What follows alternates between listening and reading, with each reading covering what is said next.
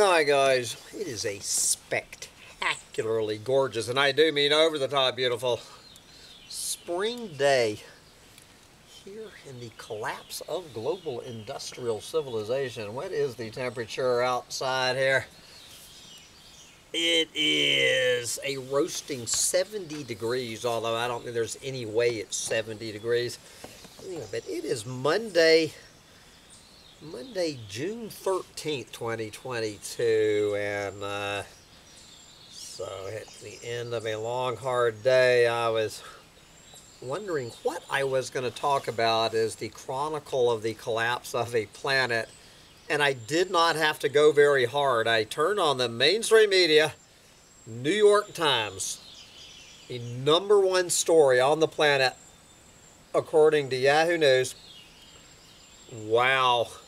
Russia's oil revenue soars despite sanctions, study finds. Can you believe it that Russia's oil revenues are soaring despite sanctions?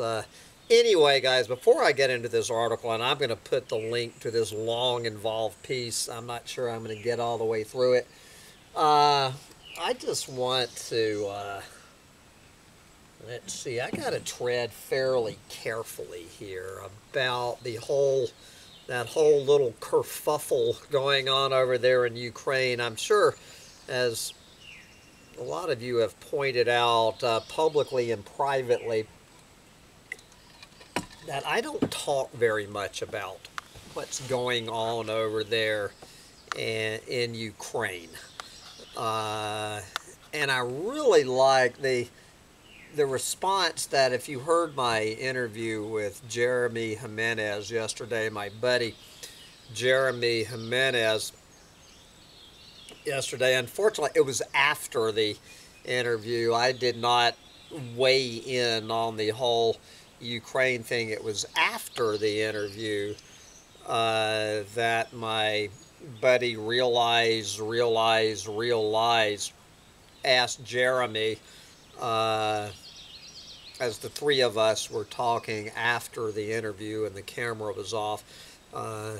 So Rob asked Jeremy what his opinion of that whole thing was, and I'm paraphrasing here, but I loved Jeremy's answer, and I wished that the camera had been running. So Jeremy, if you want to clarify in a comment how close I got to your answer, which I agreed with 100%, but I'll just tell you my opinion, and I think it's what Jeremy was saying, and that is, you know, I'm not over in Ukraine, okay? I'm not there. I am not a political scientist. I am not a military strategist. All I know, with my limited studying of this, that there's people that I respect on all sides of the issue that seem to be making a good point. I think what Jeremy was saying, and I agree, is that this whole thing with Ukraine, and particularly with the media buzz and the social media buzz all around it, that what it does is, this is probably the best example that I can think of, where what you do is you have your preconceived notions of what's going on over there. Okay, and there's so many people out there, from Caitlin Johnstone on the left, which I would say probably my buddy Rob is aligning with Caitlin, all the way over to whoever, you know, the usual suspects on the right. That what you can do, you take your preconceived notions of what is going on over there on the other side of the world, and you go on YouTube, Facebook, wherever, and you will find plenty of people, no matter where you are on the political spectrum, to agree with you. Is that confirmation bias or not? I can't remember. Is that what they call that term, confirmation bias? Just finding somebody, you already know what you think about it, so you spend all of your time listening to people who agree with you about what's going on over there. You do not pay any attention to anybody else because they're obviously, if they disagree with you, they're a clueless moron. And so why should I listen to a clueless moron when I could be listening to people who agree with everything I already thought? And that is what I think is going on with the Ukraine war. So I'm not, who cares what my opinion is? My guess is that the truth is somewhere between the mainstream media and Caitlin Johnstone. Okay, it's somewhere in the middle. One thing that I learned in 5 years of journalism school and 7 years as a professional reporter and news editor is that the truth is somewhere in the middle. So this is why I'm not getting into the politics, but this story here, from a collapsitarian point of view, it doesn't matter. Okay, it does not matter what your opinion is on the politics of it. Whether it's the U.S. empire's fault, whether it's Vladmir Putin's fault, whether it's Santa Claus's fault, it's everybody's fault. Okay? This story has nothing to do with whose fault it is. We can all talk till we're blue in the face about whose fault it is. What this story, to me, as a collapsitarian chronicling the collapse of a planet, is that this is, if you need any more proof that this planet is not going to voluntarily wean itself off of fossil fuels, but the fact that Russia's oil revenue is soaring in the year 2022, despite sanctions or not. The fact that anybody's oil revenues are soaring in the year 2022. Okay? Russia, the U.S., anybody else. The fact that we are still, we're a bunch of fossil fuel slaves. I sure as hell am a slave to the fossil fuel industry. You're damn straight. If I ran out of gas in my gas-sucking truck, and the only gallon of gas I could find, Vladimir Putin was sitting there holding a tank, holding a can of gas on the side of the road. I'd give him $20 a gallon. I'd put it right in his hand. Okay? This story, whatever you think about whose fault the war in Ukraine is irrelevant. The end result is we are all a bunch of pathetic fossil fuel slaves. We are not going to voluntarily stop burning fossil fuels. It is not going to happen. I'm just going to read a little bit of this, and you can take the link from there. Anyway, take it away. New York Times. Wow. Russia's invasion of Ukraine triggered global condemnation and tough sanctions aimed at denting Moscow's war chest. Yet, Russia's revenues from fossil fuels, by far its biggest export, soared to records in the first 100 days of its war on Ukraine, driven by a windfall from oil sales amid surging prices, a new analysis shows. Russia earned what is very likely a record 93 billion euros. It would be real nice if the New York Times, for God's sake, would tell you what that means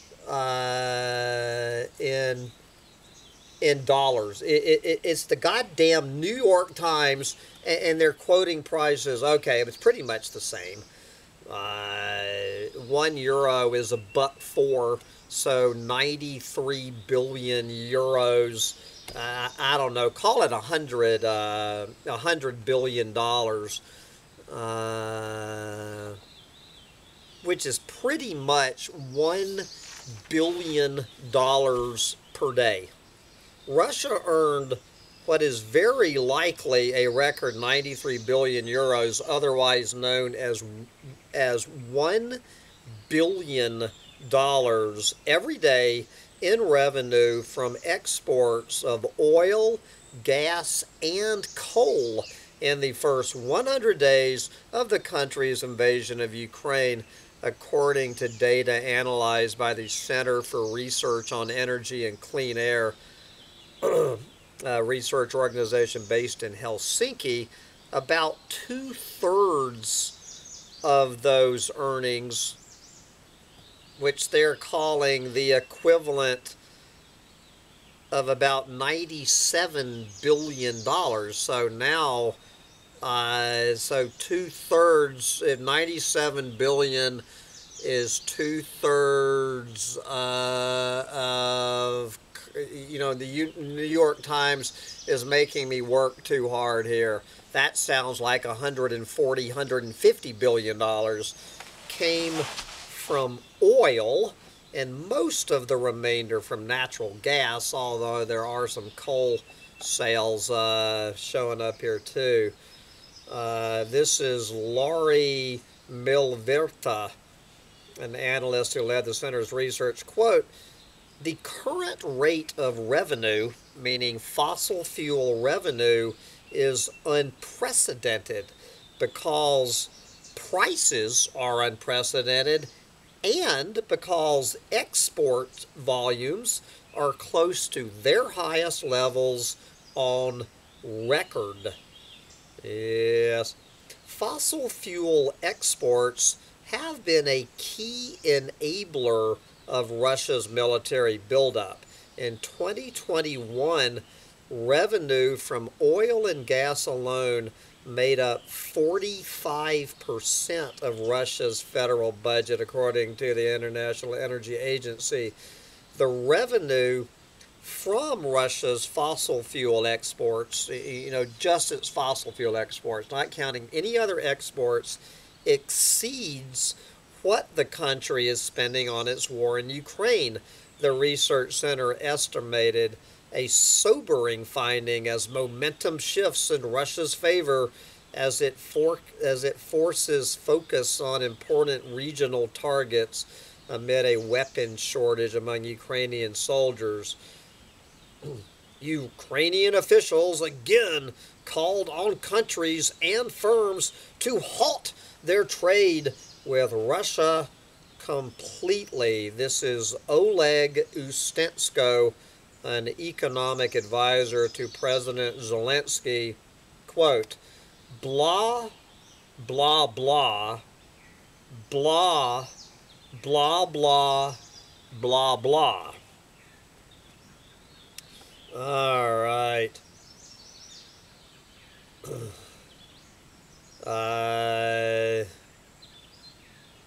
I do like this quote. After the blah, blah, blah, quote, "You can stop importing Russian caviar and Russian vodka, and that's good, but definitely not enough. You need to stop importing Russian oil." Yes. Research found Russia's export price. I'm skipping ahead through some of this. research found Russia's export prices for fossil fuels have been on an average around 60% higher than last year, even accounting for the fact that Russian oil is fetching about 30% below international market prices. So, so it is cutting in, but, you take a, well, that makes sense. Even with a 30% discount rate, countries are still paying 60% more than they were a year ago. Good God, guys, the world is going crazy. Europe particularly has struggled to wean itself from Russian energy, even as many countries send military aid to Ukraine. The European Union made the most progress on reducing its imports of natural gas from Russia, buying 23% less in the first 100 days of the invasion than the same period last year. Yes. Even so, income at Gazprom, Russia's state-owned gas giant, remained about twice as high as the year before, thanks to higher natural gas prices. Yes. Okay. The EU did reduce its imports on Russian crude oil, which declined 18% in May. But that dip was made up by India and, strangely enough, the United Arab Emirates, leading to no net change in Russia's oil export volumes. India has become a significant importer of Russian crude oil, buying 18% of the country's exports over the 100-day period. And as I mentioned this in an earlier video a week or so ago, the United States has made a dent in Russia's earnings, banning all Russian fossil fuel imports. Yeah, right. Still, the United States is importing refined oil products from countries like India and, interestingly, the Netherlands, and that most likely contain Russian crude, a loophole for oil from Russia to make its way to the U.S. And again, guys, I am just going out on a limb with no confirmed evidence. This is just a hunch. That you better damn well believe that Russian crude is coming to the U.S. There's how many ways are there to wash a dish? 263 ways. Anybody who thinks that Russian crude is not getting into the U.S. Yeah, right. But the New York Times is not going to go that far, but certainly products made from Russian oil, we're buying all of that crap. But of course, overall, China was the single largest importer of Russian fossil fuels over the 100-day period, edging out Germany, Italy, and the Netherlands. So Germany, Italy, and the Netherlands are still directly importing Russian oil as Vladimir Putin laughs all the way to the bank.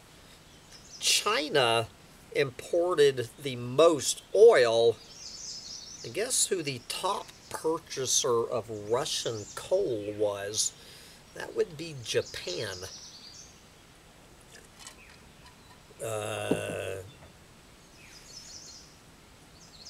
Stricter bans are coming. Yeah. I love this one. Europe is also speeding up its transition away from fossil fuels altogether. Yes. A new EU target aims to increase the region's share of electricity from renewable forms of energy to 63% by 2030.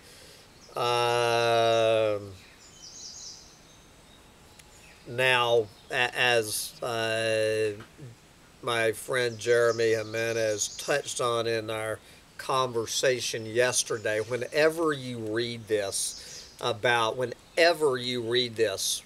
New York Times, anywhere else, about these BS renewable energies making up whatever, let's call it 50%, when the entire pie is growing. All right, when the entire energy pie gets bigger and bigger and bigger every year, even if renewables are making up a larger share of a bigger pie, that you still have no reduction in the amount of fossil fuels going into the pie. This is a real difficult concept to explain to people. This is one of the bright green lies going on out there about this crap about renewable energy making up a larger percentage. Yeah. But if it just means a larger percentage of a bigger pie, who cares? And without even getting into all the bright green lies of all of this crap anyway. Anyway, so, all right, we have Janet Yellen. All right, Janet Yellen is going to put Vladimir Putin in his place. U.S. Treasury Secretary Janet Yellen said last week that Washington was in talks with our European allies about forming a cartel that would set a cap on the price of Russian oil roughly equal to the price of production. I have no idea what that means. I mean, I'm sure India and China are going to be joining that cartel. The two biggest buyers of Russian oil. You better believe they're grabbing up that cheap oil. So the question is, all right, if buying Russian oil at a 30% discount suddenly dropped the price of a gallon of gas 30%, from $5 a gallon to, what is 30% of $5? $1.50, we'll call it. If the United States said, okay, you have a choice, we can do all these sanctions, or we can buy this Russian oil at 30% off, and a gallon of gas will cost you $3.50 instead of $5. What percentage of Americans would jump at that deal? Jump at it. If your guess is 99.9% of Americans, if they could save 30% off a gallon of gas, all of their concern for Ukraine would go right directly out the window. Anyway, it is getting dark out here, and all right, people out having fun on this beautiful evening. highly suggest you get out there and have yourself some fun while you still can. Bye, guys.